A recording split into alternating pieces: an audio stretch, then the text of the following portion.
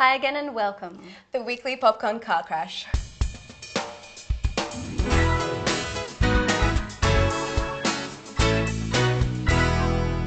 And welcome to our new interviewer, Olivia Charlotte, who will be interviewing local musicians and artists this series. Ooh, artists. That sounds interesting. Olivia, who did you catch up with this week? Thanks, guys. I was lucky enough to catch up with Perth aerosol artist this week, Jerome Davenport, at his new studio in Subi, up on Hay. Be sure to check out his Facebook page, Jerome Davenport Visual Artist. Hey guys, I'm here with local Perth street artist, Jerome Davenport, the man behind Perth-based company Blank Walls. Hi Jerome. How are you? Yeah, awesome, thanks. So what got you started in aerosol art? I think in the beginning it was basically just a bit of mucking around in school. Okay, awesome. And a lot of your work is photorealism, portraits. Yeah. Is that something that you set out wanting to do from the start, or did you just kind of fall into that? I definitely never set out to do that. It was basically, I tried it one day. I'd always wanted to paint someone's face. Yeah. Never really thought I could do it, but I gave it a shot one day when I was in London, and yeah, it turned out, and I was pretty happy with it, and since then I've never stopped. And speaking of portraits, you recently did one of Nick Natanui for the Archibald Prize. How did that come about? I did a job for Nick last year, about in August, I think it was, yeah. And he wanted a picture of ASAP Rocky in his house, and so I went to his house and painted a big one on his wall. Oh, nice. And since then, yeah, we've kind of kept in contact, and yeah, I approached him to do the Archibald, and he was happy, more than happy to do it.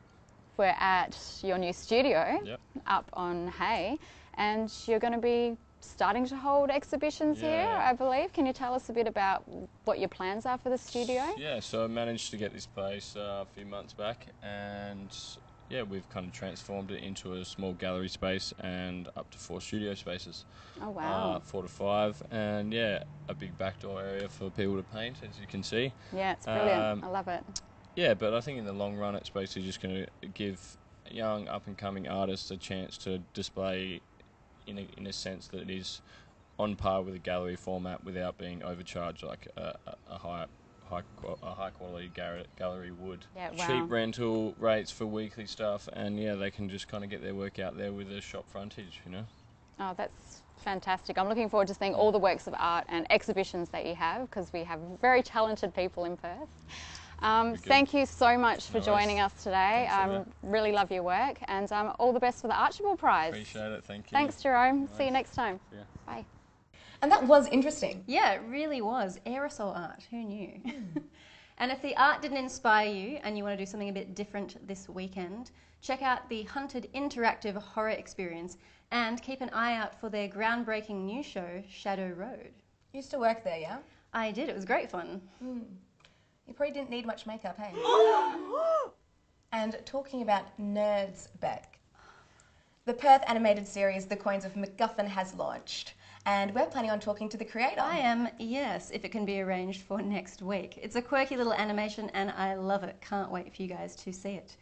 I also love the FTI's Masterclass with Steve Bisley, which will be exploring monologues. Actors will be learning a pre-arranged one for the class. Steve? From Mad Max, The Big Steal, Great Gatsby, Halifax FP, GP, Water Rats? Oh, okay, moving right along, Chloe. TransArt presents Automaton in Red by Mel McVee, a series of penny arcade style boxes around Perth. It's on until July 12th. Penny Arcade, what is that? Penny or arcade? I'm not sure, I'm only 23. I have no idea. Local theatre auditions are being held on July 11th for Cox and Box, a musical farce, and for Trial by Jury by Gilbert and Sutherland? Sullivan. I can't say it. Surprisingly, it's being held by the G&S Society of WA. Is that right? Yes, and it was actually first produced on the 25th of March, 1875. And keeping in with our musical theme, the Musical of Musicals is auditioning at Koorliny Art Centre on the 12th of July. I think the title says it all and the details are below. Do you reckon that's going to be a musical? Just introduce your interview, Chloe. This week I caught up with the men behind Revelations Film Festival. I caught up with Richard Sawada and Jack Sargent. Hi everyone, today we're at the iconic Luna Cinema in Leederville and I'm here with the very talented Jack Sargent. How are you today, Jack? Yeah, I'm good, thank you. That's good, thanks for being on the show. Thanks for having me. Yeah. Now, of course, we're here at Luna Cinemas with Revelation being on, the Revelation Film Festival. In fact, you are the program director. Yeah. I'm largely responsible for what you see on the screen. So can you tell us a little bit how you actually got involved with Revelation Film Festival? Yeah, I got involved, I think it's 8 years ago now. I've just moved to Australia. Richard and me had been in contact previously over a book I'd written about film.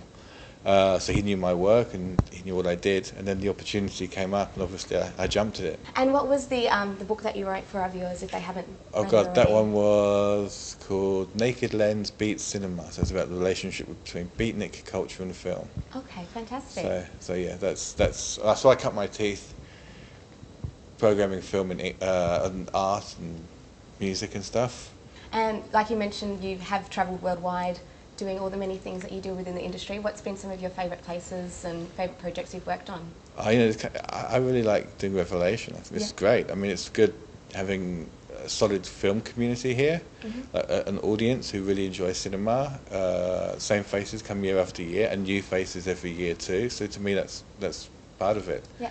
And obviously, it's saying that you're originally from England. Yeah. So has Revelation brought you home to Australia now? I mean, I'm still here. Yeah. I mean, I think that's an interesting question. I guess I feel I've left some kind of mark on culture, or done my bit, contributed to culture in some way, which I guess is a good thing. For our filmmakers out there, what are some little things that you could share with them to make them really stand out? My advice to anyone would be, and this is just my advice, would be don't try and make a film to please a festival or please a programmer. Make a film to please yourself. Well, thank you so much for talking with me today. And if you haven't checked out Revelation, it's on until the 12th of July, so we've got a week and a bit to go. Yes. And yeah, it was lovely talking to you. Thanks for having me. Thank you. And we're back with Richard Sawada, the festival director and founder of Revelation Film Festival. Thanks for being on the show, Richard. Absolute pleasure.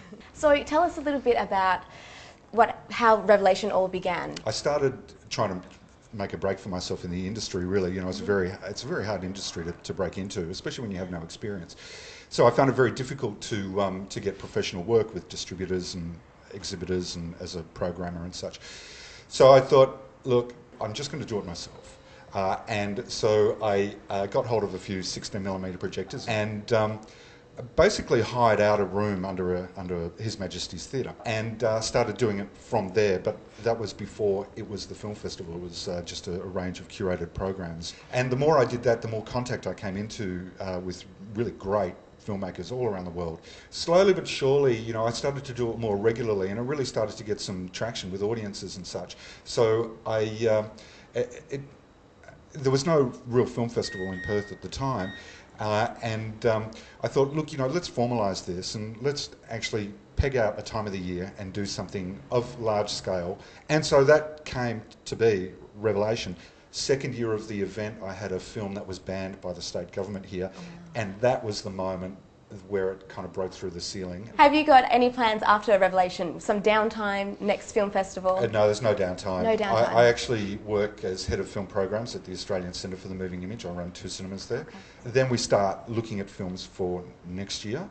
That call for entries opens in September. But it never stops. It really never stops. No. Thank you so much for being on the show today. It's been fantastic talking to you. Yeah, great. And yeah, a lot of inspiring words, and even I've taken some on board as well for myself. Oh, good. Great. Thanks again. Pleasure. Thanks. Wow, they're a really energetic bunch. I can't wait to get to some of those shows. Yeah, definitely. And did you do any interviews this week? I did actually. I have been saving the best for last. I'd like to leave the audience on a high, so to speak. I spoke to Dean Haglund. That's the lone gunman and X-Files guy, yeah? It is. It's the Dean Haglund I was talking about, yes. Hi guys, I'm here with Dean Haglund from The X-Files and The Lone Gunman. That's right. Hi, Rebecca. Hi. How are you? Good, and thank you for coming on the show. Oh, well, thank you. Thank you for having me here in Perth. Thank you very much. And I hear you've just moved to Sydney. I am. I'm the newest resident of Newtown. So let's talk about Langley. Yes. Very Yes. good. So, X-Files and Lone Gunman. Right. I know Lone Gunman only went for one season, but... Yes. But, you know, you guys covered some really cool stories in there. Yes, we did. And it was including the pilot episode where Yes. we stopped the... I was wondering if I was allowed to bring that up, Yes. actually. It's always a pointed topic conversation. It's very odd. 8 months before the actual 9/11, the Lone Gunmen stopped a plane from flying into the World Trade Center. What did you guys think when that happened? Was it like... Well, I didn't even put it together. One of the writers had to call me in the middle of the afternoon. Oh, wow. Going, are you watching this? And go, yeah, why are you calling me?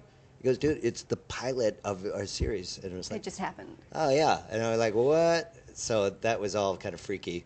So, with the new X-Files remake, are the Lone Gunmen going to make an appearance? Well, first, it's not just a remake. It's... well, actually, the sequel. continuation. Yes, Yep. the resolution, as it's Yes. called, because Netflix wants for you to binge watch all 100 some odd And episodes. I will. Yes, I don't know if I will, but I'm sure somebody will. And then at the end, the 6 episodes will wrap up the whole series. Oh, so it's going to be just the one miniseries? Yeah. So it's a 6-part, kind of trying to tie up every string and loose thread and black oil and everything. That's going to be good but bad at the same time. I Because know, you kind right? of want that mystery there. Right, and then if you just sort of spell it out at the end, you're like, really? And Chris Carter said in the newspaper, there's a very good chance the Lone Gunman will show up. Oh, that's awesome. I'm going to totally keep an eye out for that. Yes, thank you. But at least we have people like you telling these stories on TV so that we can there all you go. actually be accessible. Thank you. Anyway, thank you so much for being on the show, Jane. Thank you, Rebecca. It's been a pleasure. Great, and enjoy the rest of the conference. I shall. What a nice guy. Anyways, that's all from me this week. And from me, we'll see you next week, and don't forget to subscribe to our YouTube channel.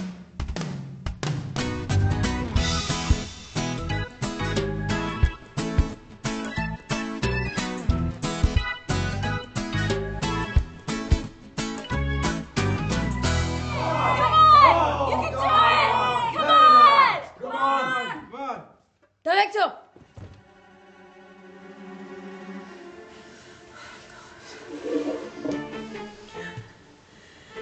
Close. Truce.